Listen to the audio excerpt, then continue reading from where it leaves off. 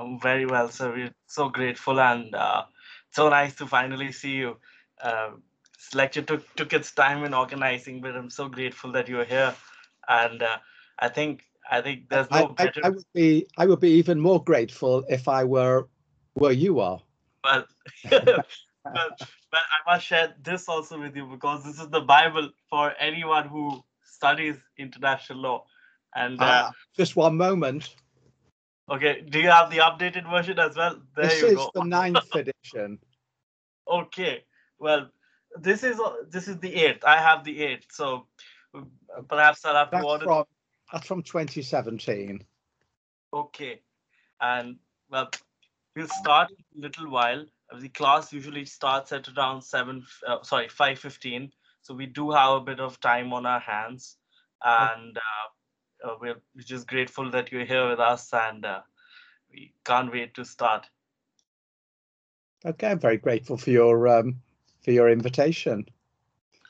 And I must also share with you, as well, I'm not sure if you will know this, but tomorrow is World Photography Day, and during my years at undergraduate, I was a big photography buff.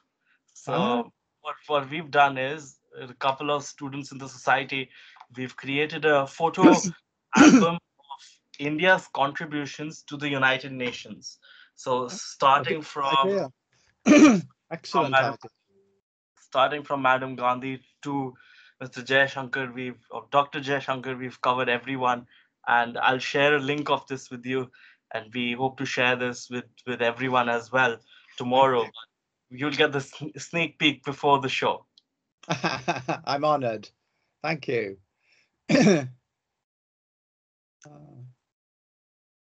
So do you teach there? Well, no, I'm still studying.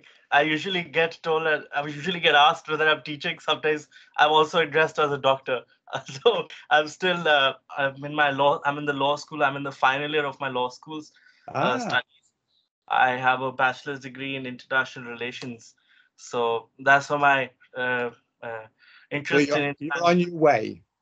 Well, yes. In fact, this interest in international law started when I visited Oxford during my undergrad, and professors Dapo Kande and Antonio Zanokopoulos taught me over there. So ever since, this bug has bit me, and your writings have been most helpful in the continuation of my studies of international law. So that's very, very kind of you to say. No, sir. This is least that one can say it. Your writings are perhaps the zenith of this subject. So we're so grateful that you're here. Well, no, I'm very grateful to have been asked. It's a very strange feeling because I've done a number of these lectures now by Zoom to a variety of countries around the world, and I'm an armchair traveler now. I think it's best. I was in fact watching a discussion, and this was Fareed Zakaria, and he said exactly what you're saying. I mean, persons of your ilk save so much precious time and also money, because you spend half your time in aeroplanes, and your aeroplane is your reading room is the aeroplane. So now you can do everything. All of this from your comforts of your personal spaces, and I think it's wonderful.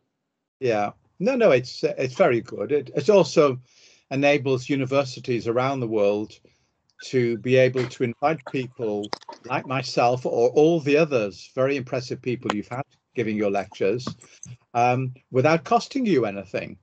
Yes. You couldn't have been able to afford to pay for the travel expenses of everybody that you have. So this way, you build up a good personal connection without having to pay travel expenses or accommodation. I, on the other hand, lose out, because I don't get to visit. But sir, I must share with you, Professor Popovski is also here. You can hi, Malcolm. Thank you for your commitment. Hello, it's nice to meet you. As you say, it would have been too expensive to bring you in a normal circumstance, so we are very grateful to Corona for being able to start and very progressively advance the Gender Society of International Law, mostly because of the students. They are the drivers of this society. Well, this is the human condition. Exactly. To be flexible, to be flexible, to manage and to survive. Absolutely. So I must share a very interesting anecdote here. There were two British businessmen who went down south in Africa. One of them reported back to Manchester saying that, great, nobody wears shoes, business opportunity booming.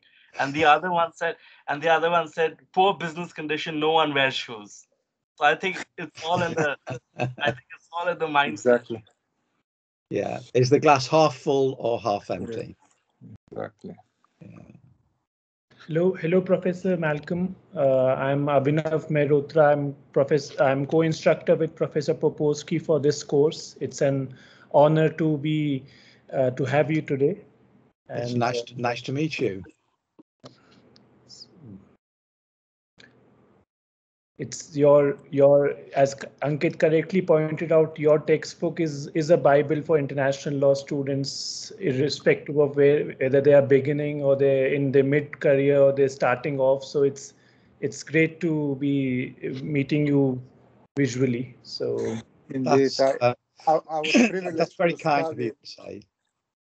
When I studied my LLM and PhD in London School of Economics and King's College London, it was already there. So I'm very privileged to meet Malcolm after so many years, reading the books from back in the 1990s. My big pleasure and honor. Thank you very much. I mean, it's now over 40 years since I wrote the first edition.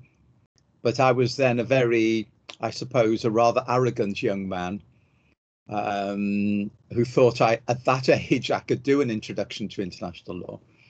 But anyway, it developed since then, and since Cambridge University Press took it over in the 1980s, it developed into a proper academic textbook, the way that I wanted it to be, and so it continues, and the 9th edition has just come out.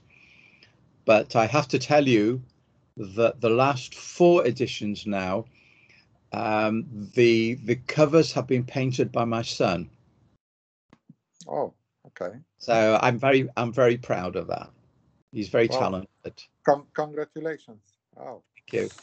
This is the not the cheaper version which circulates in some countries. I don't know what the cover of that is, but the cover of that that is produced by Cambridge. Because I think you showed me. Yes, but now I want to show a different book, because what you shared is something which my father also did. I do photography, so my father also writes quite a lot, and he borrowed a photograph of mine, and this is a photograph I took. I'll share this copy with you. I'll in fact have it posted and delivered to your address. He writes on international. So since this is a common feature which we have of sharing, I'll most certainly share this with you as well, because this is something that will perhaps resonate more strongly with you because of the practice. It's nice when these things are family affairs. Yes, most certainly. Yeah. So when are we starting? In a couple of minutes? Yes. All right. Could you give me that 2 minutes to get a glass of water ready? I'll be back in 2 minutes. Yes. Sure. Yes.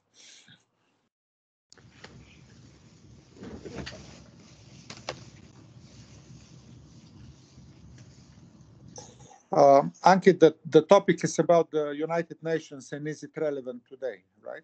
Yeah. So that's right. Dr. Shaw has titled it as is there a future for the United Nations, and if so, what? Okay. Yeah. Okay. I will say a few words in the beginning. The future. Is there a future for the United Nations? So I'd sent his bio to you on email as well. I got that. Yes, I can say I can introduce him. In fact, I will also introduce the course and the students. I will tell him very briefly what our course is about, so that somehow the speech he prepared is channel into the course of United Nations. Well, it is United Nations Law and Practices. What I will ask him to talk primarily, not so much on the ICJ and his cases there, rather than on the Security Council and the system, the UN system generally.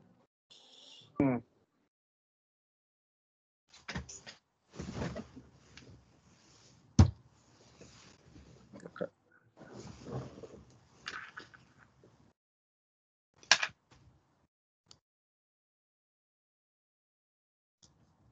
Okay, I think yeah. I'm Thank you. We have students already joining. So let's go. It's 5:15 India time. And again, my big honor, a privilege and pleasure to introduce Malcolm Shaw today, one of the most distinguished international lawyers over the last 40 years. And as we just discussed, his textbook on international law has already 9 editions. In fact, I was privileged already to study for my first degree during the early 90s on the same book. And Malcolm has been a practicing barrister professor and developed international reputation for advising on many issues: territorial disputes, law of the sea, state succession, state immunity, recognition of foreign governments, human rights, self-determination, international arbitration. He's been advisor to the UK government legal department, the Army Prosecuting Authority, the CPS, and varied number of foreign governments as well. He has appeared before the International Court of Justice, the European Court of Human Rights, the European Court of Justice, the Court of Final Appeal, Hong Kong, the High Court of Ireland, and many, many others. I think students have received already all the details. The lecture today, we would like to focus a little bit more on the United Nations. We had already talk on the International Court of Justice. So we formulated the topic as, does the United Nations have a future? A little bit catastrophic question, I must say. And it reminds me what once Kofi Annan back in 2005 wrote, that the United Nations is facing a fork in a road, reform or die. So he put it similarly bluntly. In other words, if the United Nations doesn't face the challenge of modernizing, revitalization, and reform, it might become irrelevant soon. And well, he already proposed a large portfolio of reforms back at the time, 2005, his report in Larger Freedom. However, we haven't seen, unfortunately, much. We have seen some progress, but not probably sufficient progress since then. And United Nations continues to play a role. We see several successful attempts by the current Secretary General, Antonio Guterres, also to inject some fresh ideas into the organization. And I will finish with my introduction here. Also, probably we shouldn't be over enthusiastic and somehow create over expectations. I remember in one conference, I faced the question, what does the United Nations bring to the table? And my answer was, well, the table. The United Nations is a table around which states, governments, other international organizations, well, all the actors in international law and international relations can utilize as a convening power, as a forum, as a UN charter with principles and purposes. to do what they think is the best for the international community, for themselves, and so on. So today, again, we have a huge privilege and honor to have Malcolm Shaw with us on the topic, does the United Nations have a future? The format is usual. Malcolm, this is a joint lecture between the Jindal Society and a course, Law and Practice of the United Nations. And therefore, that's why the focus is more on the United Nations rather than on the International Court of Justice. And the format is you speak first, and after that, students ask questions. Ankit can moderate that afterward. Thank you very much again, please. Our great thanks, and we hope next time we can host you in person in our beautiful campus in Haryana in India. Professor Shaw, before we just start, could we, is it fine if we upload this lecture on YouTube on the Society's channel? Yes, if you want to, if you really think it's worth it. Are you comfortable with it? That's our comment. Yeah, it's okay. I mean, I can see that you're recording it. So. Thank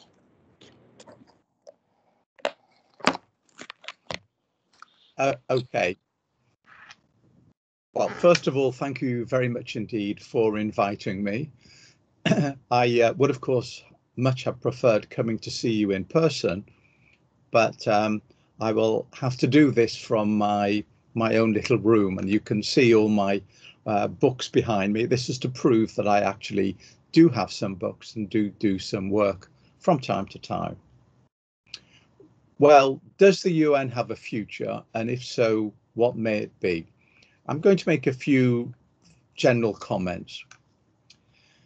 The evolution of the modern nation state and the consequent development of an international order founded upon a growing number of independent and sovereign territorial units inevitably gave rise to questions of international cooperation.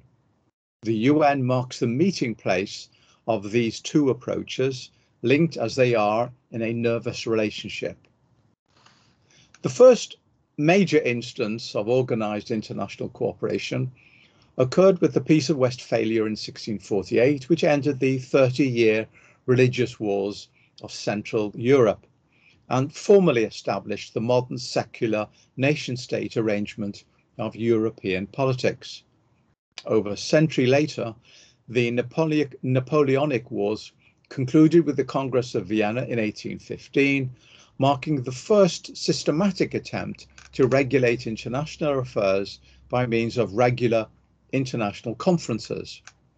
This Congress system lasted in various guises for practically a century and institutionalized not only the balance of power approach to politics, but also a semi-formal international order. The 19th century also witnessed a considerable growth in international non-governmental associations, such as the International Committee of the Red Cross and the International Law Association. These private international unions demonstrated a wide-ranging community of interest on specific topics and an awareness that cooperation had to be international to be effective. The work done by these organizations was and remains of considerable value in influencing governmental activities and stimulating world action. They mark perhaps the commencement of the functionally oriented process. In addition, there developed a series of public international unions. These were functional associations linking together government departments for specific purposes and set up by treaties. The first instances of such intergovernmental associations were provided by the international commissions established for the more efficient functioning of such vital arteries of communication as the Rhine and the Danube rivers, and later for other rivers of Europe. The powers given to the particular commissions varied from case to case, but most of them performed important administrative and legislative functions. In 1865, the International Telegraphic Union was set up with a permanent bureau, and 9 years later, the Universal Postal Union was created, combining a permanent bureau with periodic conferences, with decisions being taken by majority vote.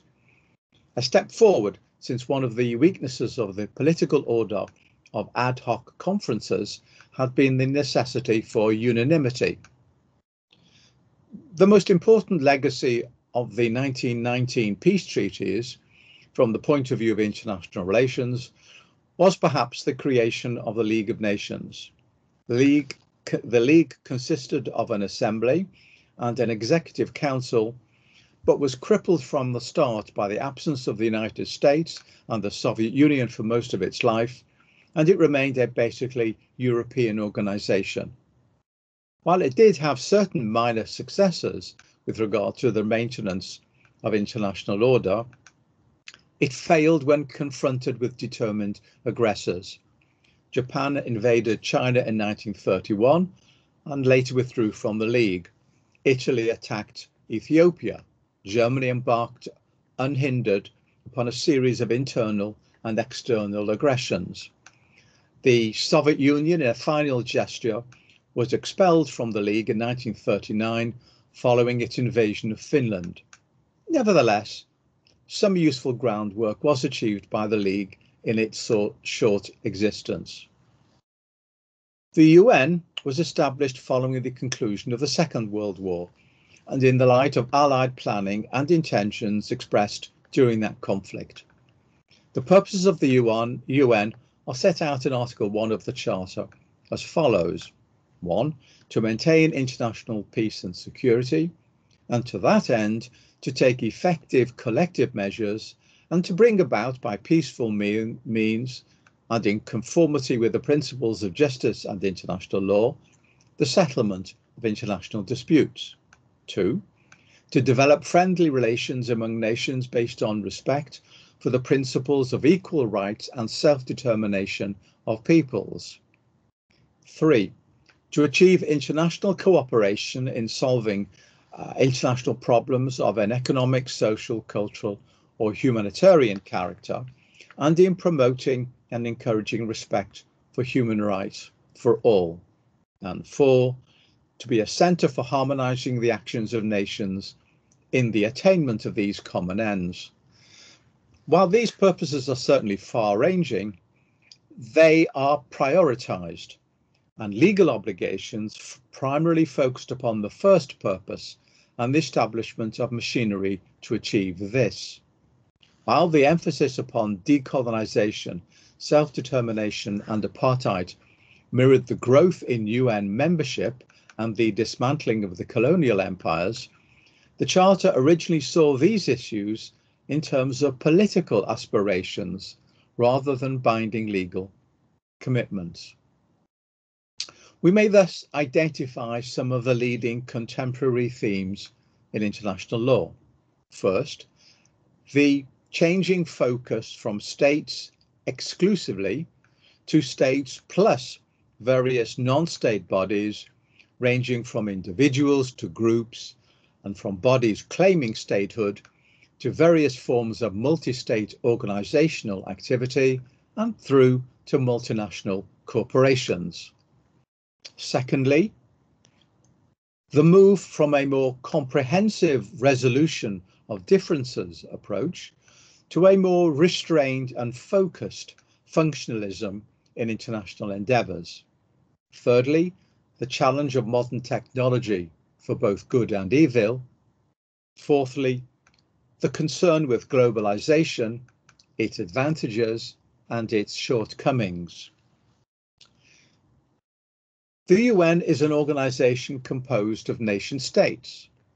Membership is restricted to states. Voting is by states.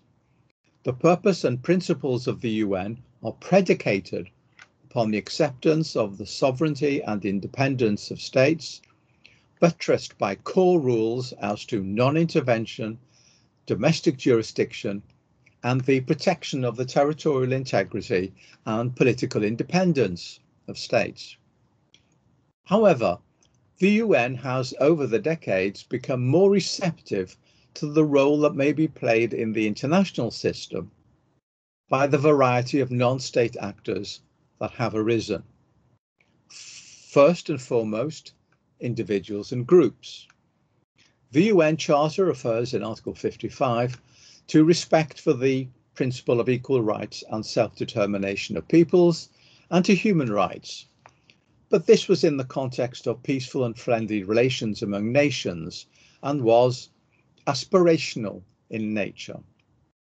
In 1960, the General Assembly adopted the Colonial Declaration, declaring that all peoples have the right to self-determination and that by virtue of that right, they freely determine their political status and freely pursue their economic, social and cultural development.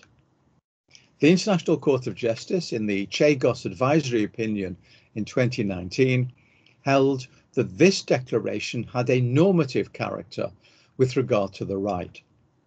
Other general and specific declarations and resolutions followed rapidly. And together with the International Court's approach in cases such as Namibia, Western Sahara, East Timor, construction of a wall, Kosovo and Chagos, it's become clear that self-determination is indeed a legal right of peoples. What this means, however, is another matter, but that, however, is for another occasion. Together with the establishment of this right, the UN also focused upon the human rights of individuals.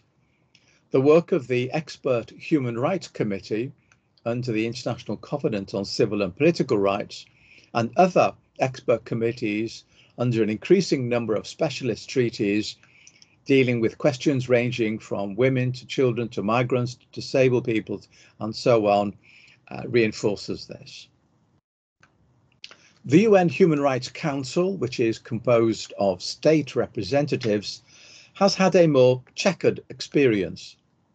While dealing with conceptual issues such as the disappeared or arbitrary executions or religious discrimination, it has produced valuable source material, albeit sometimes of variable quality.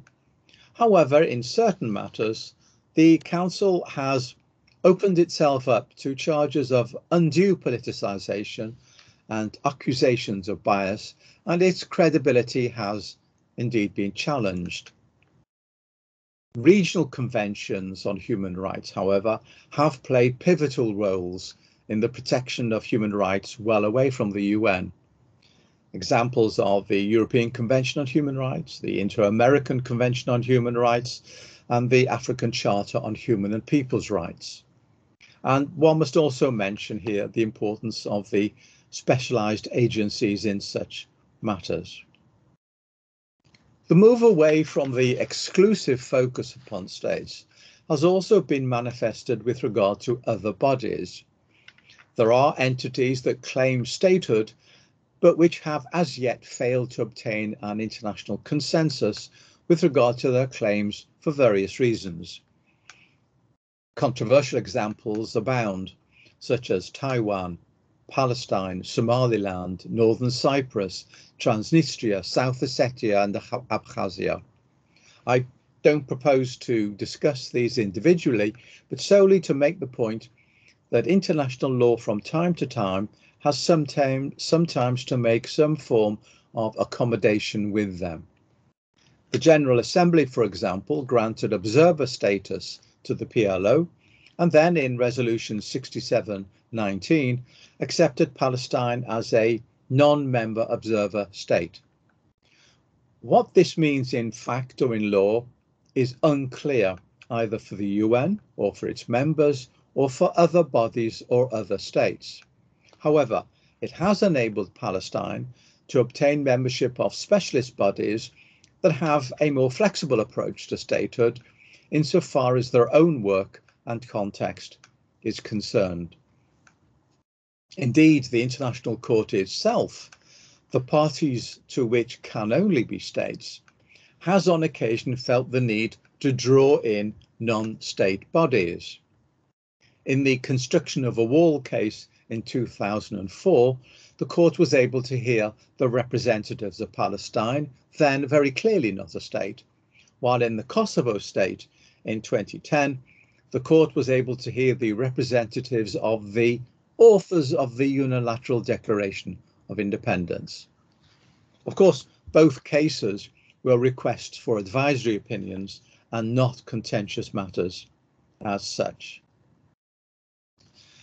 I turn now to the question of the move from a comprehensive resolution model to a more focused functionalism in international law.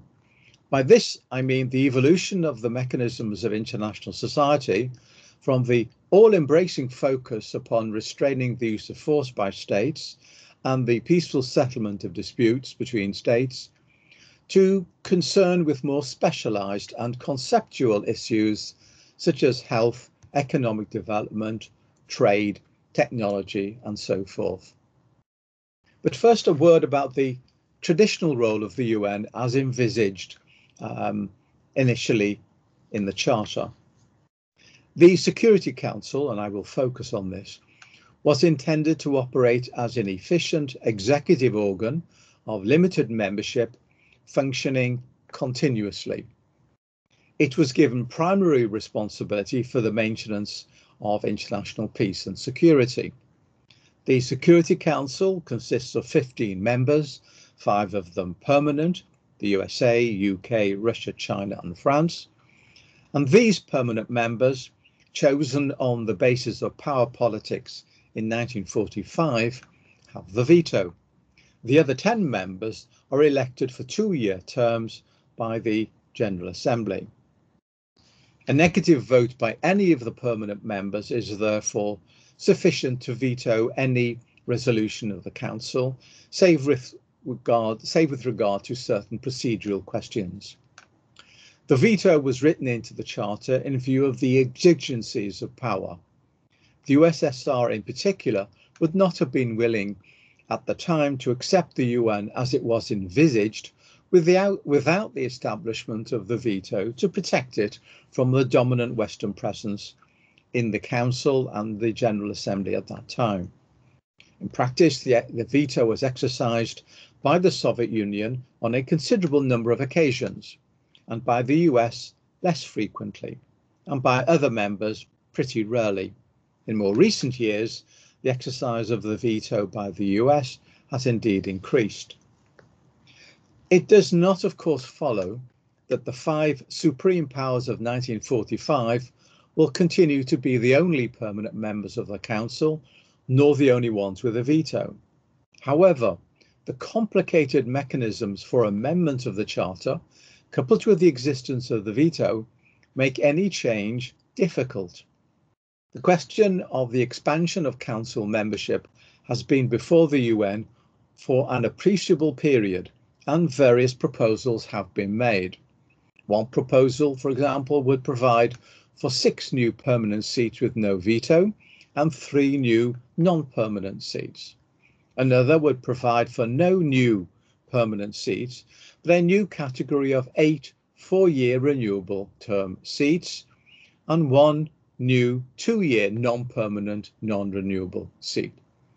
States usually seen as candidates for permanent positions on the Council include Germany, India, Japan, and Brazil, but others are also keen to be considered, and no consensus is yet in sight.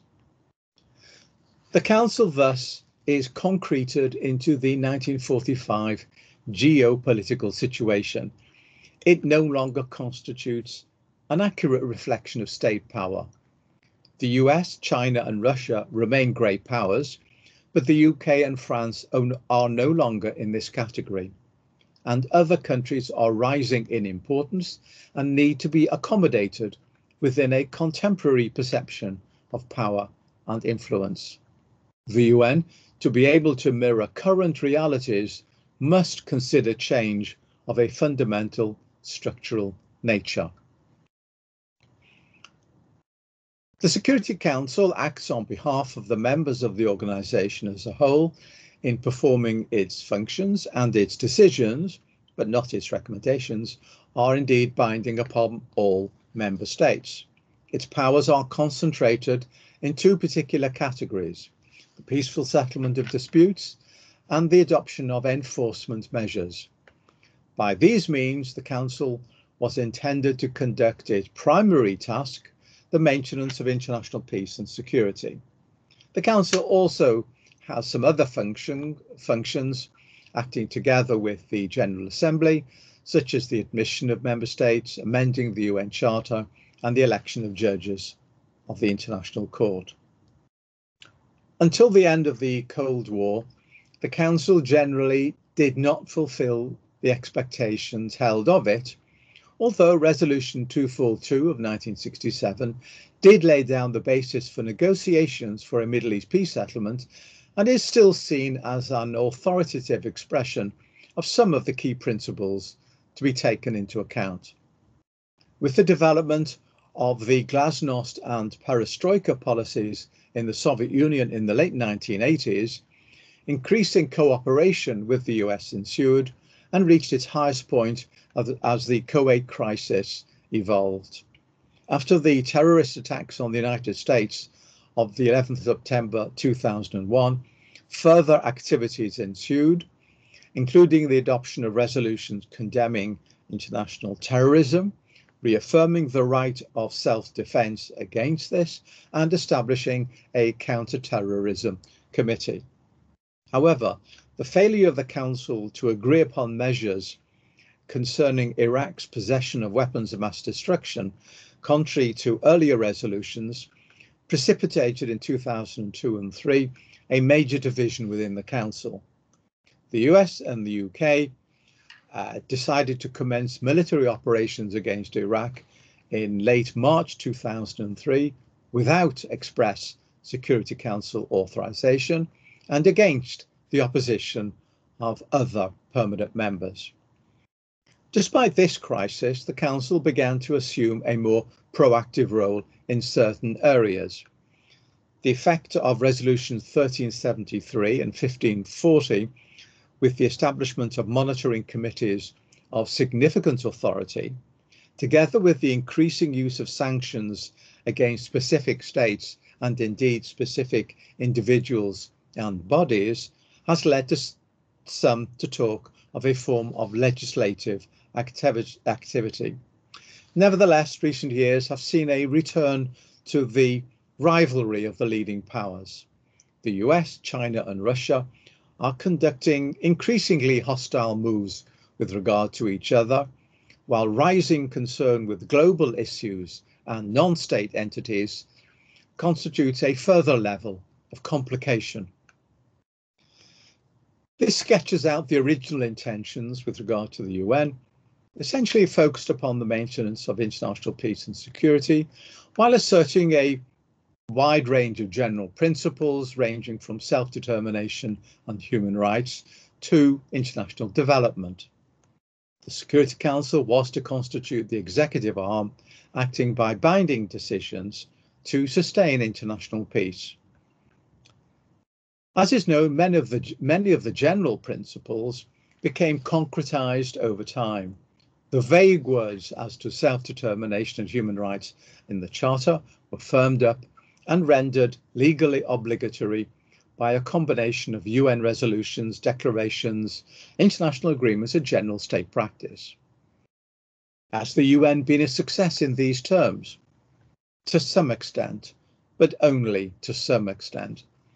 Major international conflicts were often not resolved by the Security Council, and in many cases the Council was simply bypassed. The Middle East conflict was not resolved or even mitigated by the UN.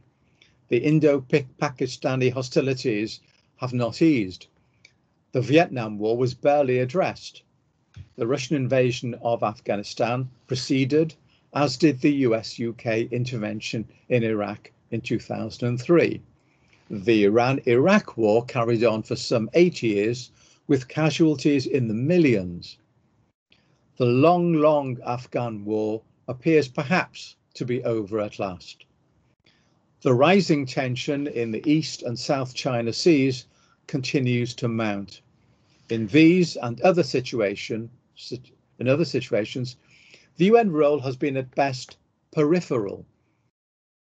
So in this key primary function of the UN, does it have a future? The answer could be no more than Maybe. It depends. It depends upon the configuration of the leading world powers, particularly the US, China, Russia, the EU, Japan and India, and how they wish to pursue their interests. The UN is a rules-based international system which requires states to accept that there are some constraints on how they seek to attain their goals. Current indications are not particularly encouraging. Indeed, it is ironic to note that the only signs of hope in the Middle East, with the signing of agreements between Israel and a number of Arab states, has had absolutely nothing to do with the UN. But this is not the whole story. The UN has a role, even if a truncated one. It has produced and developed the concept of peacekeeping forces, which do have an important function in mitigating the pressures to return to hostilities and may bridge that gap between fighting and resolution, even if only in part. Flexibility and regional cooperation do point a way forward, but it is hesitant, controversial, and success is far from assured. The UN is on stronger grounds with regard to carefully circumscribed activities of a more functional and less overtly political nature. The specialised agencies on the whole have been a success, and although politicisation has raised its disruptive head from time to time, in the main the work of these organisations proceeds apace. Let me take some particular examples. Firstly, outer space. The initial structure of outer space law was laid down in a number of General Assembly resolutions following the advent of the satellite era in the late 1950s. The General Assembly Resolution 1962 of 1963, the Declaration of Legal Principles governing the activities of states in the exploration and use of outer space, laid down a series of applicable legal principles, including the provisions that outer space and celestial bodies were free for exploration and use by all states on a basis of equality and in accordance with international law, and that outer space and celestial bodies were not subject to national appropriation by any means. This did not suffice, and in 1967 the Outer Space Treaty was adopted. This reiterates that outer space, including the moon and other celestial bodies, is not subject to national appropriation by any means, and emphasises that the exploration and use of outer space must be carried out for the benefit and in the interests of all countries. Article 4 of this treaty provides that states parties to the treaty agree not to place in orbit around the Earth any objects carrying nuclear weapons or any other kinds of weapons of mass destruction, install such weapons on celestial bodies, or station such weapons in outer space in any other manner. There are disagreements as to the meaning of this provision. The article bans only nuclear weapons and weapons of mass destruction, although Article 1 emphasises that the use of space shall be carried out for the benefit and in the interests of all countries. Some have argued that this can be interpreted to mean that any military activity in space contravenes the treaty, but I think the practice now has moved beyond that. The Moon Treaty of 1979 provides for the demilitarization of the moon and other celestial bodies and establishes the principle that the exploration and use of the moon shall be the province of all mankind and for the benefit of all. The moon and its natural resources are deemed to be the common heritage of mankind and not subject to national appropriation by any means. No private rights of ownership over the moon or any part of it or its natural resources may be created, although all states parties have the right to exploration and use of the moon. It was also agreed to establish an international regime to govern the exploitation of the resources of the moon when this becomes feasible. However, the Moon Treaty currently has only 18 parties, and these do not include the US, the UK, Russia, China, India, Japan, or France. Accordingly, its value is much diminished. It's difficult to see that this treaty can be taken as reflecting customary international law in view of the attitude adopted by the leading space powers. This has led to uncertainties in the relevant law at a time that the technology to explore and exploit has accelerated. Further, concern has also revolved around the increasing number of satellites around the Earth, with functions including navigational and observational missions, and the evolution of small satellites in low orbits, while the development of anti-satellite weapons by the major powers is a major source of destabilization. Many countries have now tested, it is believed, anti-satellite missiles, while in July 2020, Russia is believed to have tested an anti-satellite missile from a satellite already in space.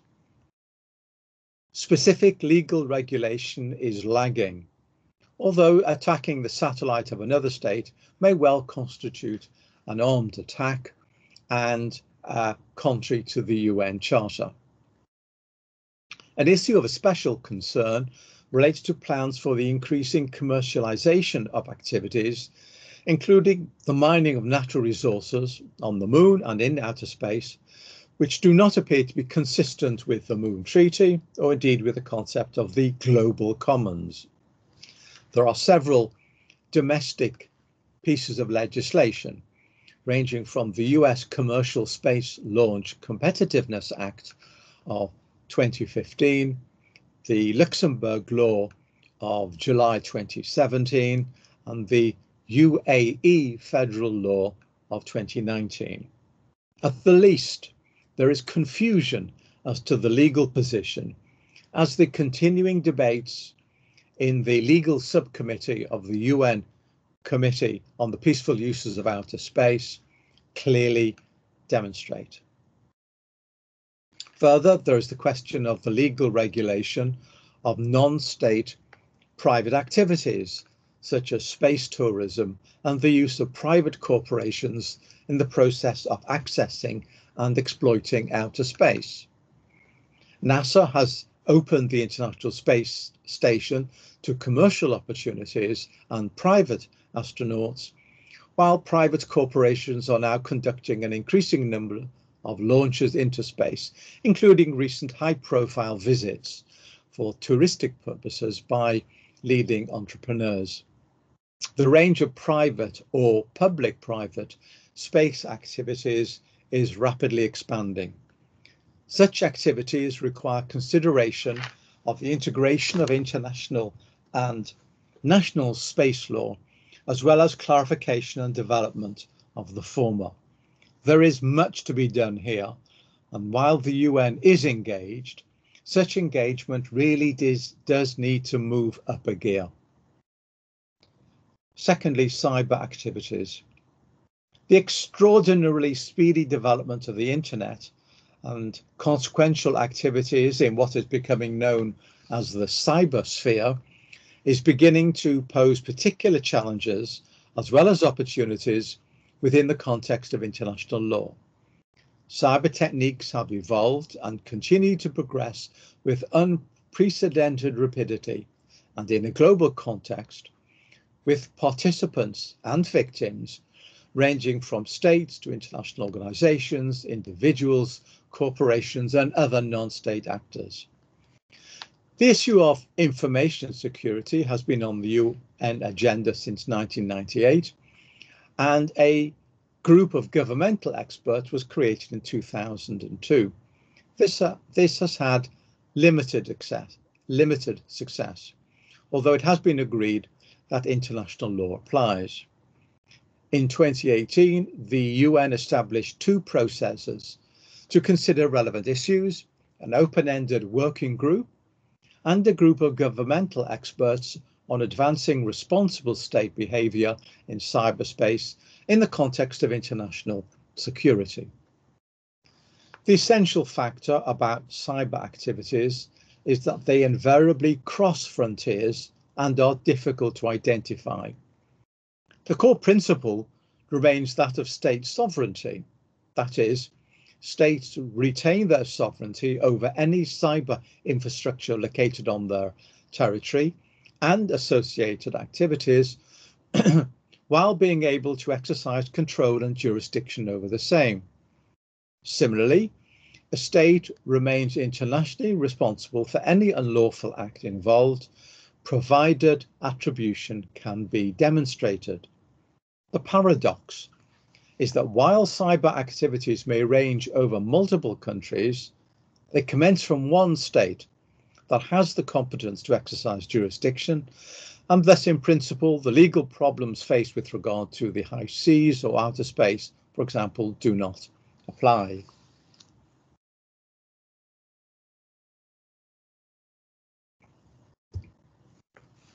Applying the traditional rules of international law, therefore, a state which conducts cyber activities violating the sovereignty of another state would be responsible for any internationally wrongful acts. A state is under an obligation not to allow its territory or the cyber infrastructure it controls to be used for operations that affect the right of other states, and must thus exercise due diligence in this respect. The basic rules as to international responsibility remain the same. However, there remain many difficult problems, including as to proof. By its very nature, cyber activities range widely and occur instantaneously, and it may be extremely difficult to prove whence they came. In many cases, the state in question wishes to conceal its activities, and in the absence of admission, it may be very difficult to proceed in terms of responsibility. There are indeed now an increasing number of examples of damage caused to states by cyber activities in circumstances where no other state accepts responsibility. Examples would include the attack by the Stuxnet virus on Iranian nuclear facilities, cyber attacks on Estonia, Georgia, and Ukraine, the claimed Iranian attack on the water system of Israel in 2020, and the response against port facilities in Iran. In all of these cases, no express admission of responsibility was made, and thus attribution was difficult to prove. A relatively recent development has been the establishment by a number of states of cyber offensive as well as defensive capabilities and agencies. 3 areas in particular have been the focus of very recent concern: the conduct of hostilities, activities disruptive of domestic elections and constitutional processes, and actions that have arisen as a consequence of the COVID-19 pandemic that began at the end of 2019. Sadly, we have no time to examine these, but it has become a clear priority to establish a clear legal framework and rules and enforcement methods. Bodies outside of the UN have become very active in this field.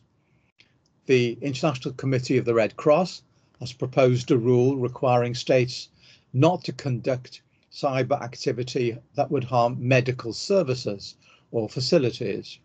And there have been important private initiatives such as the unofficial but authoritative Tallinn Manual and the Oxford Statement on the international law protections against cyber operations targeting the healthcare sector of May 2020. Many important legal issues remain to be resolved. the extent of damage necessary to generate responsibility, the extent of responsibility where damage is caused by the activities of a non-state actor on the territory of the state, and the question whether responsibility is absolute or fault-based. Again, to what extent is responsibility dependent on the precise form or degree of harm caused? And how flexible can the concept of attribution be in these circumstances? In this area, one perhaps has the impression that the UN is lagging behind in the process of developing the law. It was not until June this year, for example, that the Security Council debated the question of maintaining international peace and security in cyberspace. Finally, a few words about the COVID crisis engulfing the world and from which no individual, no group, and no state has been immune.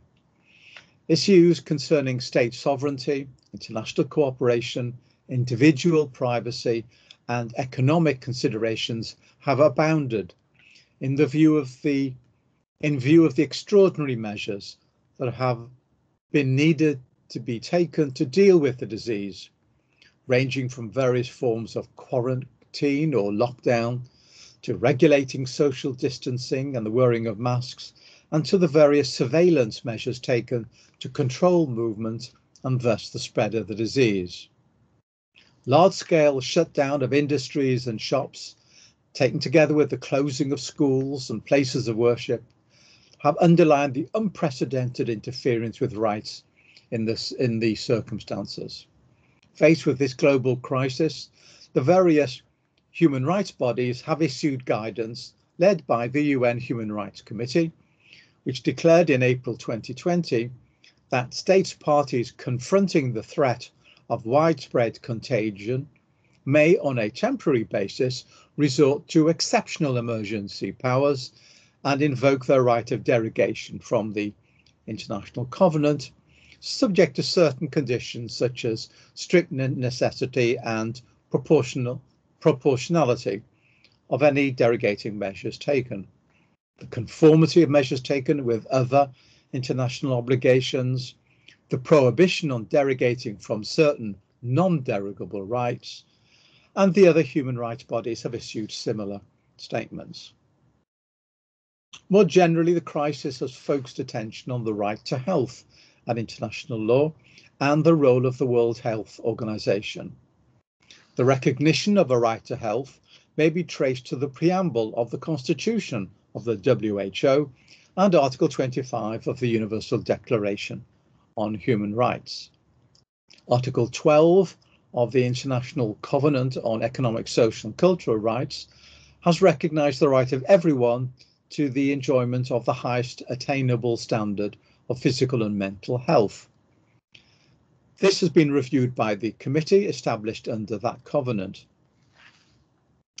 and it has noted that it includes entitlements to a system of health protection, providing equality of opportunity for people to enjoy the highest attainable level of health, taking into account the individual's biological and socio-economic preconditions and the state's available resources. The right to health is an inclusive one and extends to matters such as access to safe and potable water, adequate sanitation, environmental conditions, and so on and so forth. A special rapporteur on the right of everyone to the enjoyment of the highest attainable standard of physical and mental health was appointed in 2002, and that mandate has been extended and expanded subsequently.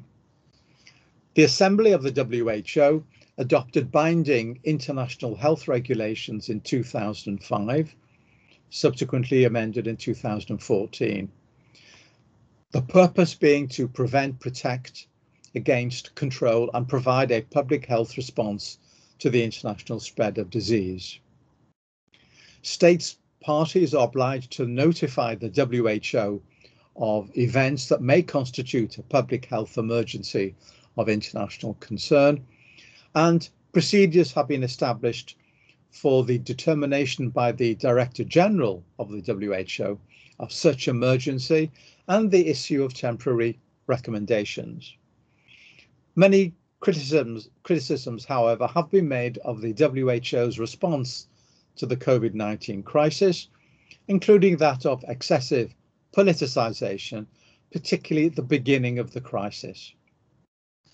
The need for international cooperation to deal with the crisis has been glaringly apparent, has been the focus by each state upon its own needs, particularly with regard to the acquisition, distribution, and use of the vaccines that have become available. The phenomenon now known as vaccine nationalism has appeared, as has the increasing gap between those states able to afford to purchase the large number of vaccines required and those that are not. The UN, through its various human rights organs, has pointed out the relevant principles, while the WHO has to some extent been successful, but the gaps have become apparent and the needs stark. Some concluding words now. International organizations have now become indispensable. In a globalized world, they facilitate cooperation across state frontiers, allowing for the identification, discussion, and resolution of difficulties in a wide range of subjects, from peacekeeping and peace enforcement to environmental, economic, and human rights concerns. This dimension of the international legal system has permitted the relatively rapid creation of new rules, new patterns of conduct, and new compliance mechanisms. Indeed, if there is one paramount characteristic of modern international law, it is the development and reach of international institutions, whether universal or global, regional or sub-regional. However, international law is still founded upon the sovereign state. So does the UN have a future? With regard to its primary function, the maintenance of international peace and security, it has not proved a great success. It is saddled with its political context and composition. It needs to find a way to build confidence in its endeavours and to work around the inherent and growing political pressures and demands. With regard to its other more specific functions, although politicisation is ever present, it is possible to feel a little bit more optimistic. The three examples chosen in this lecture, and others such as the challenge of climate change, of course, show that the UN has a role in professionalising the context and dealing with targeted issues in a targeted manner. But its conduct has been variable and sometimes tardy. The future of the UN, in short, in my view, lies in maximising its great potential in specific functional areas, both in encouraging states and other actors of the need to take action and in organising and concretising that action. Many thanks. Thank you very much, Malcolm, for this wonderful tour de l'horizon, historically, of not only United Nations, but back of the time of the League of Nations. And somehow, interestingly, what I found quite similar was that the League of Nations was also not successful in peace and security. We know the intervention in Abyssinia by Italy, Nazi Germany, in Austria, in Czechoslovakia, and so on, the Soviet Union in Finland. But on other issues, on economic issues, on health issues, we might say the League of Nations was more successful in those rather than in the core reason it was established, the peace and security. But if we can draw a difference here, I'll say that the League of Nations came with a lot of expectations.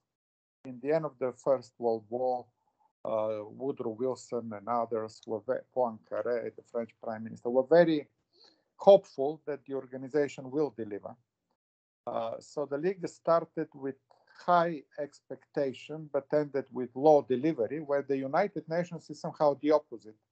Somehow the world was more skeptical in 1945. And we can even see that in the UN Charter. The ambition is kind of very much lower than what was the ambition before that. But nevertheless, the United Nations could achieve, as you rightly pointed out, certain non-charter achievement, if we can say, peacekeeping, humanitarian assistance, response to pandemics, and so on. Thank you so much once again, Malcolm. I would like to ask Ankit to moderate the question and answer session, because I'm speaking from my mobile and it's not very convenient to see the whole class. So Ankit, would you please take the question and answer moderation? Sure. And perhaps since I'm moderating, I'll take the first question as well. And I'm particularly delighted that you've spoken about the United Nations, and I would like to refer or base my question on Professor Popovski's latest proposal to the reform of the Security Council. And it's not essentially a reform of the Security Council per se, but what Professor Popovski suggests is the creation of 3 other councils, namely the Peace Building Council, which has specific focus on dealing on issues directly related to peace building situations, and there is a reference to a Climate Change Council which deals specifically with issues of that nature, and that clubs with the UNFCCC, the IPCC, and UNEP. And the third proposal over here is that there's a special Health Security Council.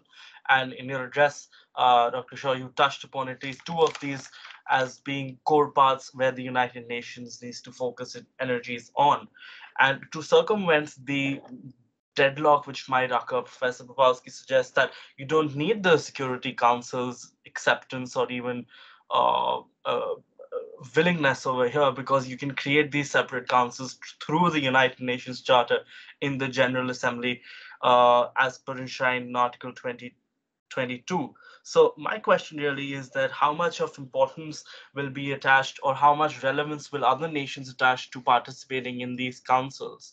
And but that's part 1. I'll wait for the reply and offer part 2, which is a country-specific agenda. So I look forward to your comments, Dr. Shaw. Right. Well, I think Professor Popovski's suggestion is a really interesting one, and he's picked up on probably the 3 major themes of current international law. Peace building is extraordinarily difficult, and of the 3 is probably the most political now. The UN can certainly offer, this suggested commission can certainly act as a forum for the focusing of expertise and advice in a way which can be seen as non-political but functional, if you like, technical. It would need, I think, some kind of backup. There would need certainly to be financial resources involved, and that I suspect will be a sticking point. But it's critical, because otherwise we risk seeing an increasing number of failed, what has become known as failed states which are in the situation of collapse, whether for political reasons, say Libya, Syria, until recently, or what may very well happen with the climate change, that a range of states simply collapse because the climate has changed so dramatically that people cannot live there anymore and need to move on. Or I think that's, well, climate change, well, you know, we're seeing extraordinary climatic changes in the world now. And I think it should be clear to everybody, whatever their stage of industrialization, that everybody is in this, and it is not a state-oriented matter at all. Only international cooperation offers any kind of hope. And again, health security, I don't need to say anything about this. We are deep in the current situation, which will have individual and social implications for decades to come. So I welcome Professor Popovski's very interesting suggestions and look forward to see how those are explained, developed, how they evolve. But well done. Well, perhaps this makes the follow-up even more juicier. At least in the peace building aspect, we now for certain know that the American model will only last for 20 days. So perhaps we can discount that. Could you repeat that? The American what? With the American model for peace building, I talk in reference to Afghanistan and the situation there. So perhaps that's not the answer. And in this context, what Professor Popovski offers is Japan as an answer to all the three councils. He suggests that the Japanese have made major advancements in the realm of peace building, although their constitution does not allow it, but they've been heavily involved in establishing a sort of a peace building mandate for themselves and for sending their troops to other nations. Professor Popovski also talks about the Japanese involvement in healthcare sector, and he also talks about this in the sense of the other council, which is the third council of climate change, and how instrumental they've been in that sense. And to that, I can even add, I've took a sort of a small detour in my studies and studied submarine cables, and the Japanese have a very, very cutting edge approach, although extremely basic. They've placed nodes on their submarine cables in the outer peripheries of their territorial region. To that extent, they can sense when the earthquakes are coming or when the tsunamis are coming. But the main point that I'm trying to make here is that, and this is in reference to Professor Popovski's article, is that if the Japanese are involved in all these councils, perhaps that will diminish their aspirations of being involved in the Security Council. So, and perhaps you can count India also in this bracket as well, and even the Germans. So does that say? That is a really interesting suggestion. There are a range of states that are developing and increasingly important powers that need to be integrated properly into the structure of the international community, and particularly the UN. In addition to the states we've mentioned, I could also mention South Africa, Nigeria. There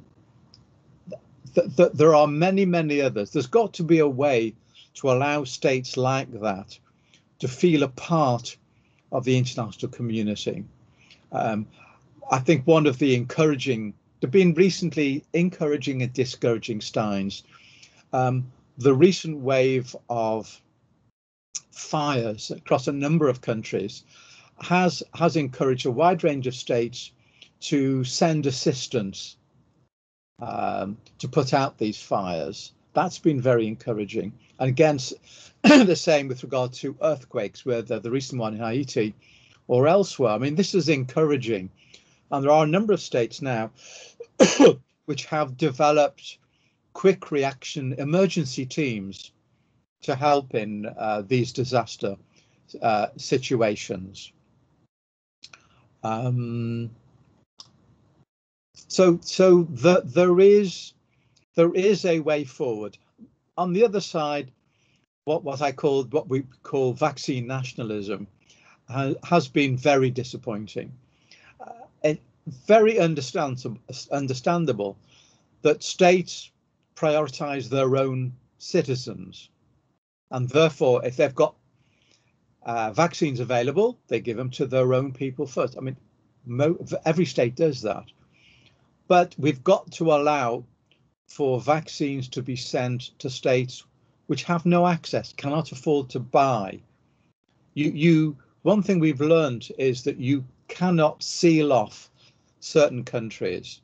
There will always be international travel, and a virus can be extinguished, say in Europe, and pop up in Central Africa. And then, sure as day follows night, it'll spread.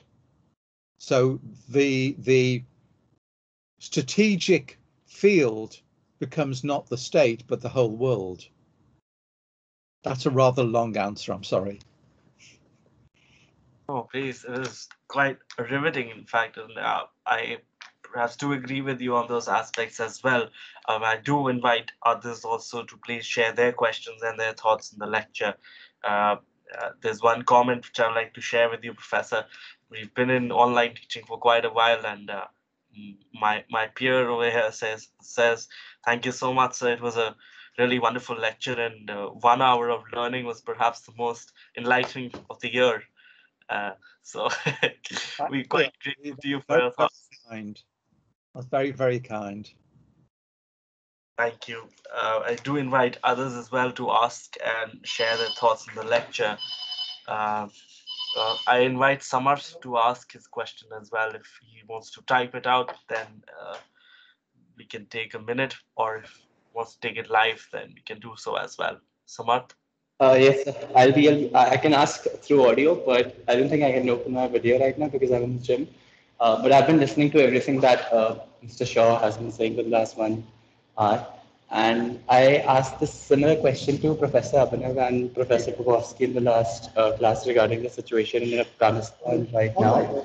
And no matter how many articles or how many news channels we watch, I don't think I can get a better insight about the situation than Mr. Shaw's. So I would really like to know your insight. And for us, because we don't know actually how the United Nations function in situations like these, because we weren't born or sailed to have this knowledge regarding the incidents which have happened before we were born. So I would really like to know what the United Nations obligations were in this situation and what the United Nations should do now to better the situation. Thank you, sir. I'm not sure I caught all of that. This is with regard to Afghanistan. So yes, sir. Okay. So what were the UN's obligations and what are they now? I suppose the UN's obligations were to and remain to protect the territorial integrity of Afghanistan, rules with regard to non-intervention and so forth. There was a civil war going on. There was a recognized international government which received aid from a variety of countries, mainly the United States, of course, but a number of others as well. In this kind of situation, I'm not sure the UN could have done much. I think the irony of the situation is that the situation could have remained relatively stable had the Americans just carried on doing what they were doing. They didn't have many forces there, but they helped the morale of the Afghani National Army, and they provided air cover and so on and so forth at a relatively low cost to the Americans. No one was calling for massive American intervention. So I personally find it very disappointing that the Americans decided precipitately to pull their forces out, and this led to the collapse of the Afghani regime. So what are the UN responsibilities now? Well, the fear is of a massive flow of refugees, either Tajikistan in the north to Iran or in the west, or to Pakistan in the east. We just don't know. Again,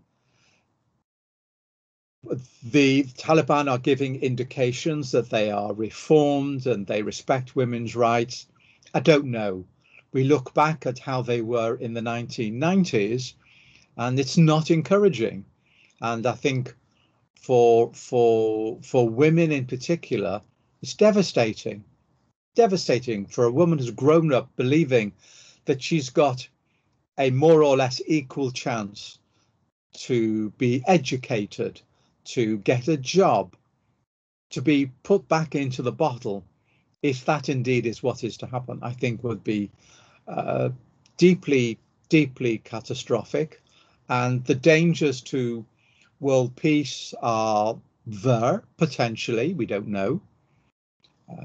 Let us hope that the Taliban focuses all its attention upon the reconstruction of its country and doesn't try and resurrect the external interventions of the 1990s. I cannot agree more with this. Absolutely.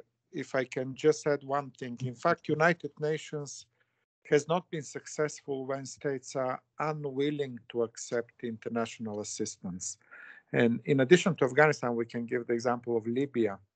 Libya is another nightmare, and partly because also the government and the various factions in Libya also do not cooperate with the United Nations. Where we have examples where the cooperation of the government with the United Nations has delivered a lot of results. Let's mention simply Timor-Leste, Croatia, Liberia, Sierra Leone. Many conflicts ended when the new government, coming after the civil war, has cooperated with the United Nations. But on the opposite, it's very difficult when the government does not cooperate with the United Nations. UN can only deliver based on the consent and the impartiality of the engagement. And here probably one recommendation, if I may, is for the United Nations to engage with the Taliban. Now, yep. As far as the situation has dramatically changed, the only way to continue any engagement of the United Nations will be to cooperate exactly on the issues which Malcolm Shaw mentioned: women's rights, generally human rights, peace and security, so some sort of peaceful transition and respect for human rights and rule of law, no matter whether the government has done some terrorist attack in the past. Somehow, if United Nations can negotiate some sort of cooperation with the Taliban, I would recommend that way. Thank you.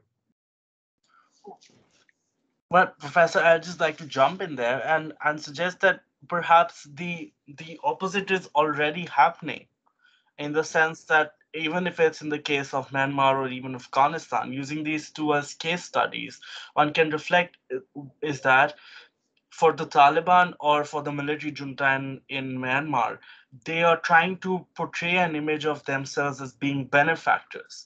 The underlying principle here could perhaps be that because they do seek recognition and they do seek a chair at the table in terms of them being a power or being designated as a power in control. So they are, at least in some sense, putting their hand forward and saying that we are ready to discuss. Although we do have a very dark underbelly, but we are ready to come forward and discuss. And now, perhaps to some extent, the ball is in the court of these international organizations to accept the situation as it is and then take it forward from there. Well, I mean, I agree with that. It's always a difficult situation, isn't it, when you get a regime which has come to power and has acted very, very badly. You know, you want to say, but you're wrong, what you've done is wrong, and I really don't want to get involved with you because what you're doing is totally wrong. On the other hand, if you don't engage, you don't get anywhere. So we are torn, aren't we? We're torn. I mean, the worst thing that can happen is that the Taliban goes back to the way it was in the 1990s, with increasing threats posed to Western countries and India. And I think that would be very, very unhelpful. So I agree. We don't know what's going to happen. We don't know what attitude the Taliban is going to adopt. So at this very early stage, let's put our hand out and say, if you want to be part of the international community, and accept the general principles of the international community, then we will do what we can to help economic development, specialist expertise in reconstruction, and so on and so forth. I mean, that is the glass full part of the argument. Absolutely. And Malcolm mentioned the crucial word. When we engage, it should be about development. It should be about the future of the reduction of poverty, equality. So this social and economic agenda, definitely even the Taliban will need international assistance on that. So in a way, I will say the United Nations has many agencies, and I would agree that those agencies that deal with human rights, for example, should remain critical. They shouldn't reduce the criticism in Myanmar, in Afghanistan, in Iran, and everywhere, in Russia, in China. The human rights community should remain as proactive as it is when human rights violations happen. But in the meantime, there are other agencies within the United Nations, humanitarian agencies, UNDP, and they need to do the engagement. So there is a way to both sanction and engage, but this should be done by different agencies. If the same agency does the same, it is very easy to be compromised.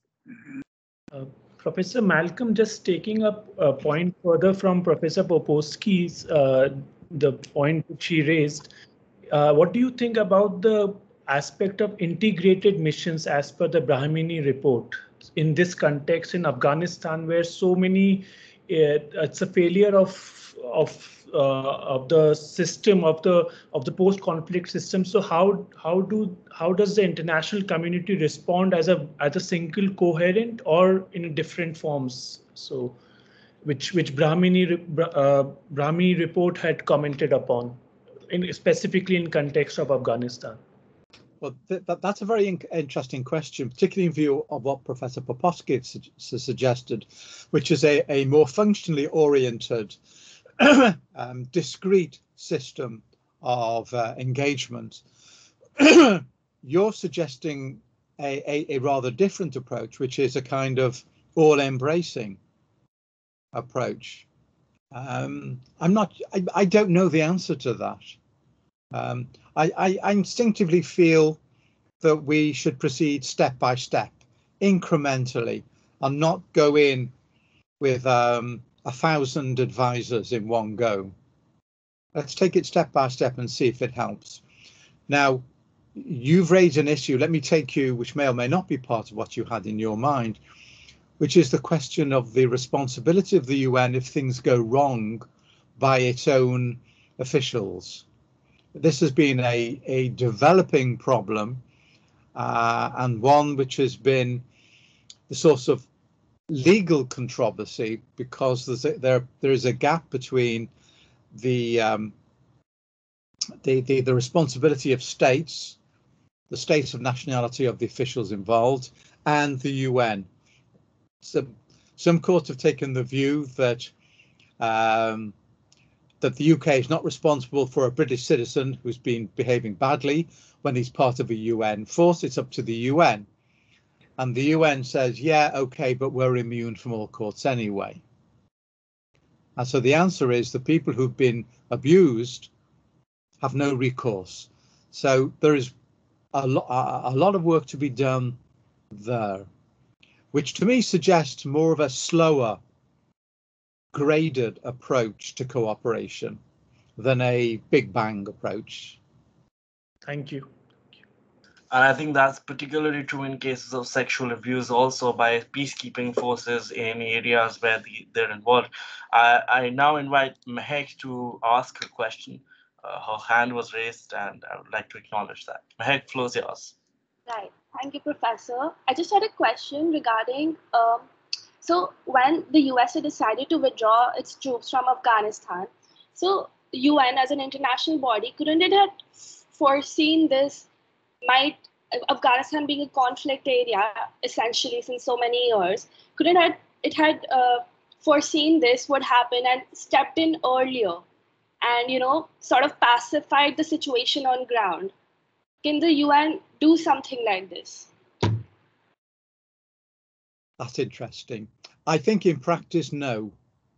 I think the Americans had taken a strategic decision to get out. It was originally taken by Trump, and Biden, for what are probably domestic reasons, decided that enough was enough, and he wanted to go, and that the international implications of what he was about to do were not sufficiently appreciated, or at least by him, because the reports are that the Pentagon was opposed. I know that the UK was very much opposed to this sudden withdrawal, but the UK on its own hasn't got the power to be on its own. I don't think in this kind of situation the UN could have done anything, even if the Secretary General had picked up the phone to the President and said, look, do you realise what might happen? I don't think the President would have changed his mind. I think he was determined, probably for domestic political reasons, to say enough is enough, we're not interested anymore. Anyway, it's not our fault, which is quite shameful, but nevertheless. It's very disappointing. And I can see, usually I'm a fairly optimistic kind of fellow, and I like to see some silver lining in the clouds, but I can't see any in this one. Professor, just a clarification that I understand. I think your answer was more from the point of view that could the UN have convinced USA not to withdraw, whereas I wanted to know more about when the UN was aware that USA was going to withdraw, could the UN itself have stepped in Afghanistan and pacified the situation? Oh, could the UN have sent troops in? Troops, peacekeeping forces, or however it could do. Would it be able to do something? I think that would be most unlikely. Most unlikely. Firstly, I think for political reasons, an awful lot of states would not want to have intervened in what they might have seen as a lost cause. Secondly, it's not a question really of just sending in a few troops and to man a borderline. If you look at the situation in Afghanistan, in the period, the few weeks before the American withdrawal, it was spotty all over. Taliban had control in certain areas, the government had control in a lot more areas, including then all the urban centres. The number of troops that would have been required to undertake a mission like that would have been quite extensive. They wouldn't have had the experience that the Americans have of working with the Afghan National Army. They were obviously closely integrated in the sense that the Afghan army relied on American intelligence, American training, American air power, and I don't see anyone else willing to do that in a situation of ongoing civil war when the chances of an agreement were minimal. It's not like a situation where the two sides have agreed that they want to end the war, but they don't know how to do it, and they're very fearful of each other. That's when the UN can step in and be very successful. But an ongoing civil war spread throughout the country, I think it would have been a disaster for the UN, in my view. I now invite Professor Parna to ask a question, please. Good evening, sir. And my question is pertaining to Kashmir. It's a bit off topic, I would say, as everyone were flowing into the debate of Afghanistan. My question is regarding whether the UN handled the Kashmir issue or did they lack in handling the Kashmir issue in some way, as well as only advising about the self-determination was enough for the Kashmiris? And my second question is, how does the UN approach if the countries themselves say it's an internal issue? So what does the UN do in that case? Thank you. That was my question. Right. Now you're getting to difficult questions.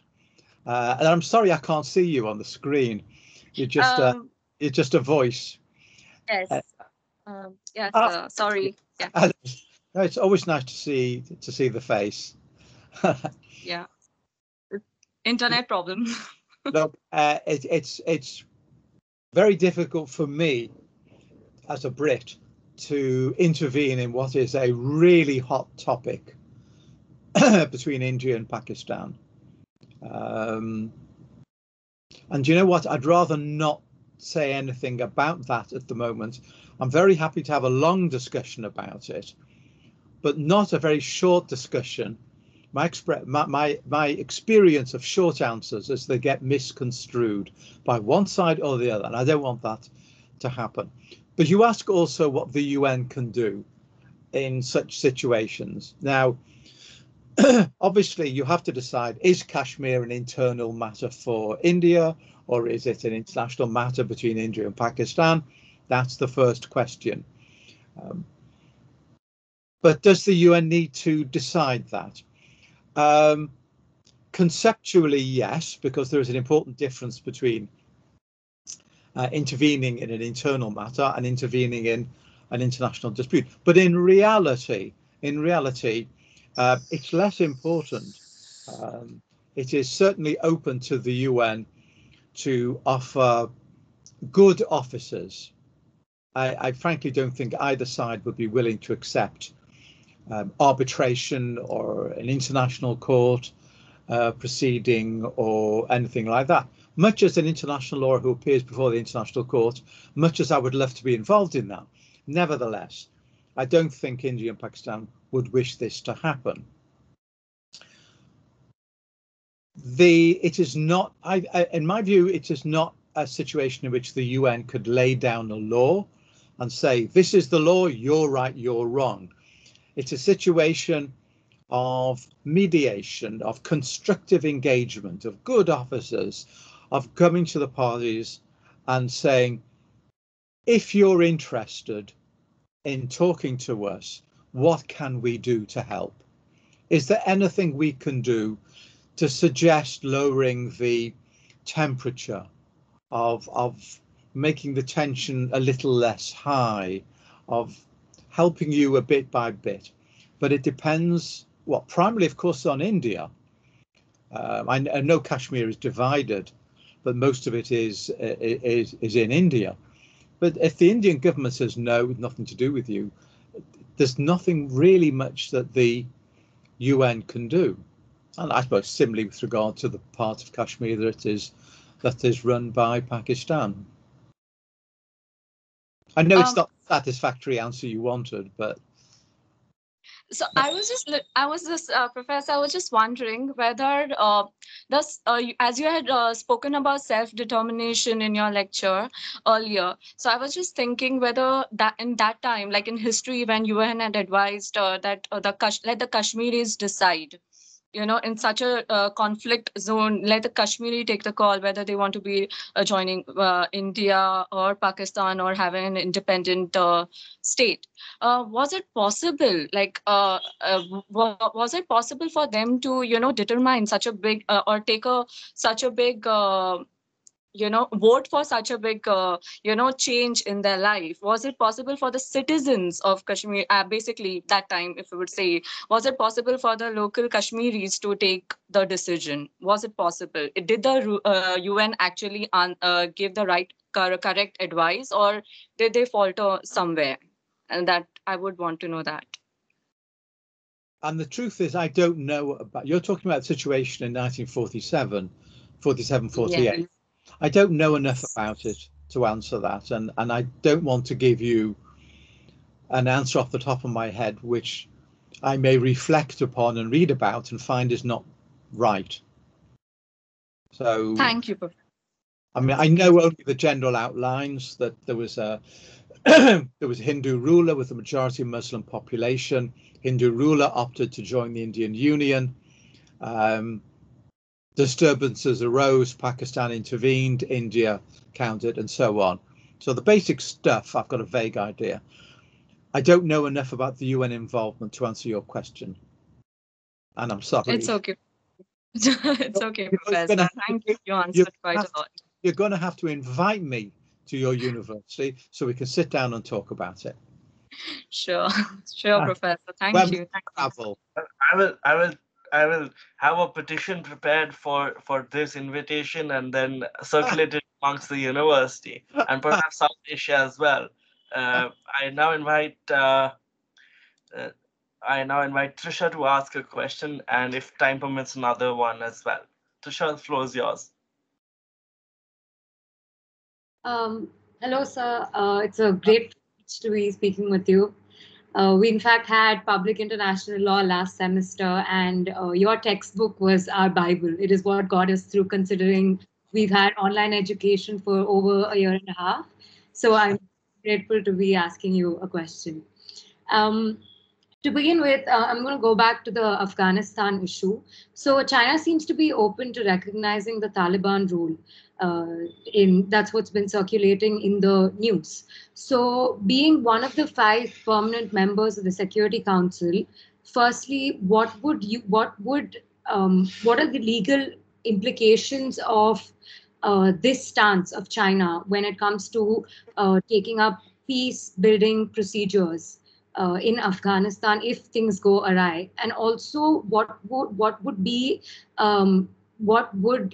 the legal implications of the Taliban being recognized as a state entity by the UN be, given China's stance? Because I know you've written quite a bit on the Montevideo Convention. Can I just clarify, what do you mean by China's stance?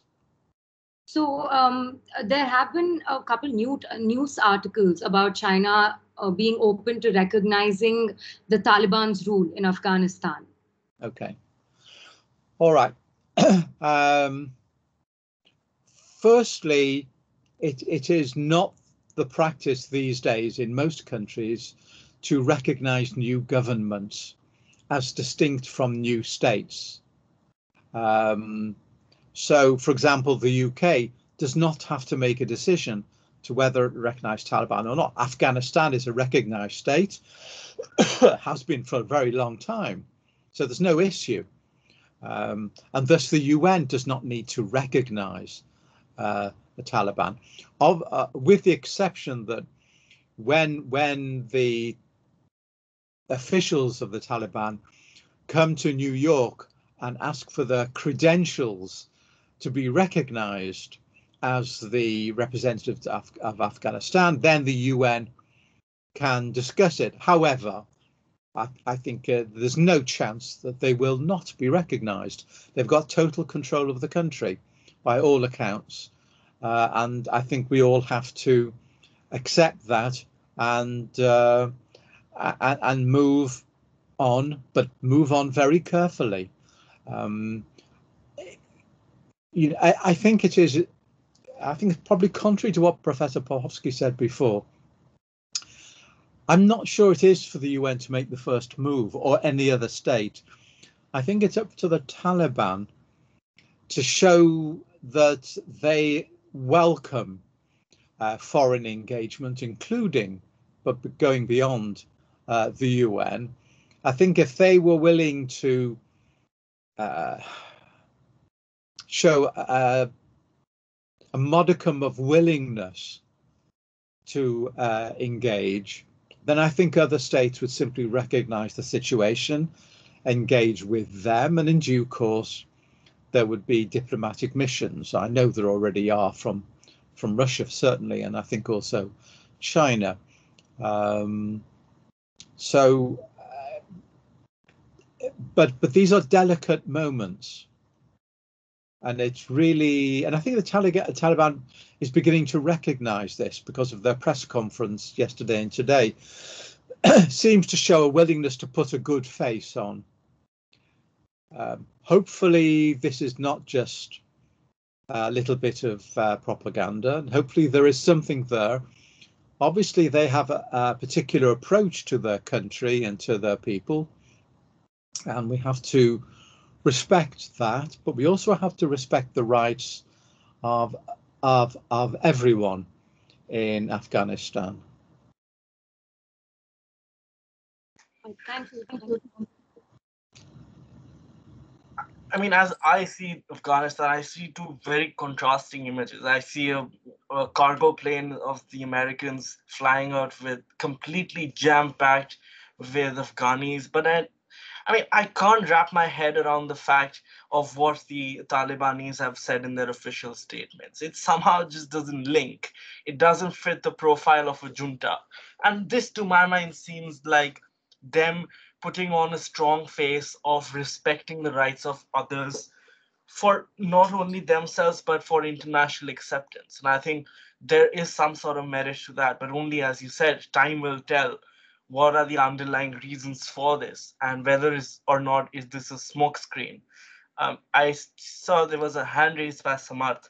If you would like to ask his question, I would request him to come forward. If not, then we can close. Samarth, would you like to ask?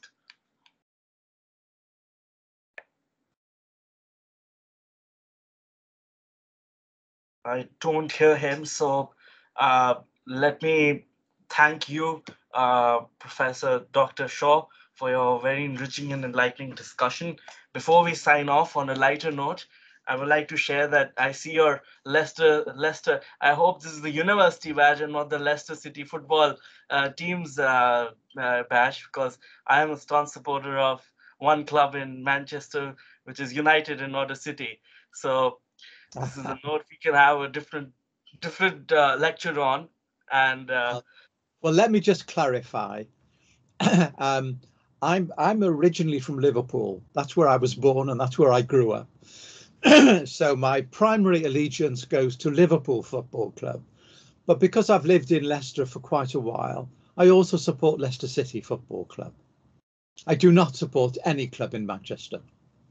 Well, I do, and it's been a very tough relationship over the past 10 years, but I think those are the times when you have to stand by and support, and I hope for a brighter future. I see Samad's hand is raised again. Samad, would you like to ask a question and then we can perhaps close?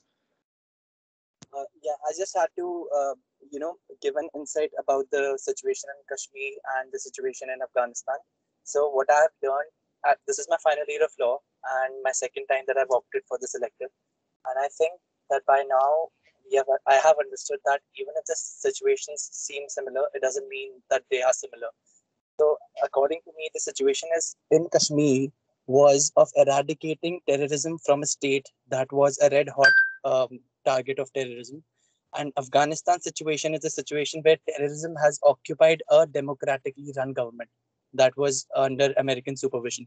So the measures taken by the government to ensure the eradication of terrorism from the state of Kashmir cannot be compared to the situation of Afghanistan, which we are seeing right now, because it cheapens the situation what the Afghanis are facing right now. They are deprived of what they have been provided for the last 20 years. And in Kashmir, the government were determined to give the people of Kashmir what they were never given since the independence. So that is my take on the situation, and I hope I'm right, because I'm not sure if I'm right.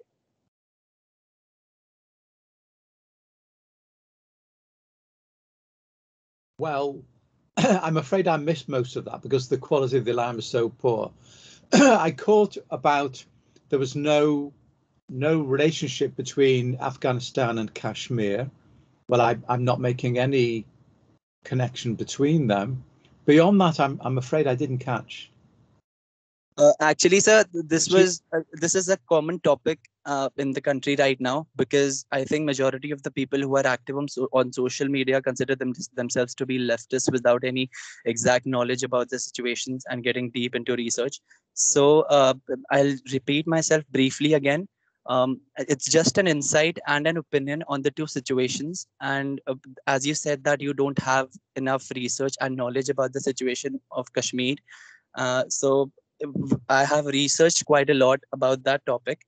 And considering what information I have received from Professor Abhinav, Professor Popovski, and your insights today, I've come to a conclusion that both the situations are completely different, even though they look similar from a particular point of view.